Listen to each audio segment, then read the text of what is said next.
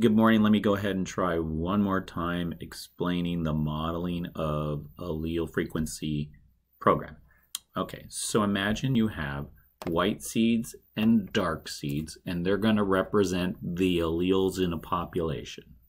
So let's imagine there are 50 people, and each person has some combination of light and dark seeds. Okay, so you have these alleles, which are going to be the A alleles, and the dark seeds are going to represent the S alleles. And imagine I take the 2 cans of beans and I pour them all into a bowl. And then what I do is I'm going to now take out a seed combination. So I have to take out 2 seeds, and that's going to represent the reproduction of the next generation. So in a sense, you could pull out 2 white seeds, you could pull out 1 light and 1 dark, or you can pull out 2 dark seeds. And we're going to do this for 10 generations. Now, in this model, imagine that once you've sorted out all the seeds, you're just going to pour them back in and then sort again. So the idea is that every time you pull out a combination, that's a parent. And then this becomes a parent. And then for the next generation, they're going to reproduce. So in our computer model, known as modeling alleles, let's go ahead and take you there. The computer system is going to do that work for you of sorting. So when you click on sheet number 2, you're going to see that there are seed combinations. So if you have white, white, that's AA. If you get white, dark, that's AS. And if you get 2 dark seeds, that's SS. And then the computer program is going to go ahead and count how many A alleles and how many S alleles, and you get a total. So you'll notice it's 77 divided by 100 is 77%.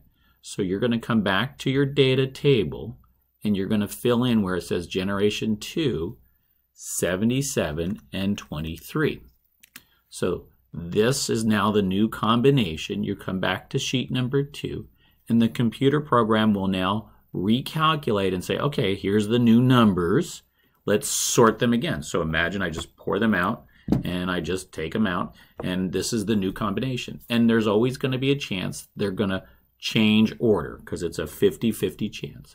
Okay, and then you'll just do that for 10 generations. Now, once you've done that, then what you're going to do is you're going to go and do what happens if there's a lethal mutation. So if there's a lethal mutation in the population, so you'll start again with the cans of beans.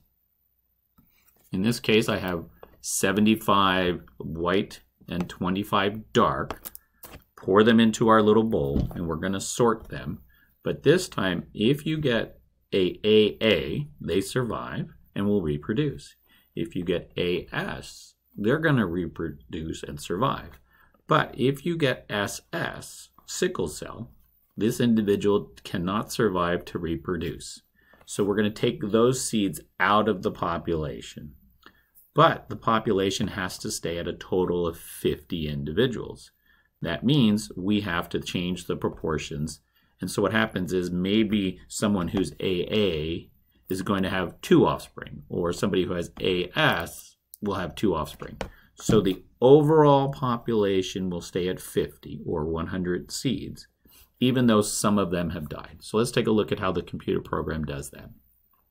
So if you click on the lethal mutation, you'll notice that I get a new number. I get 77 and 19.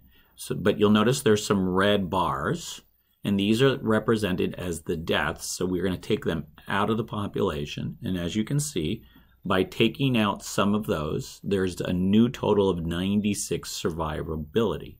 So you need to do some math. You're going to take your 77 and you're going to divide by 96.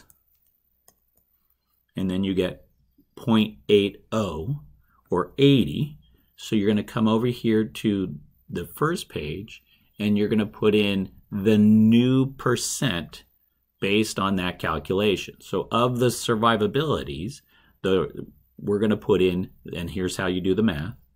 You take the number of survivability, those who are 80, A, divided by the new number, total, times by 100, and then that number is going to go here. So it'd be 80 and 20. Now that's my numbers. It's always going to be random. Then I go to lethal mutation here, change this to 80 and 20, and now I get a new number. And then I do the same thing again.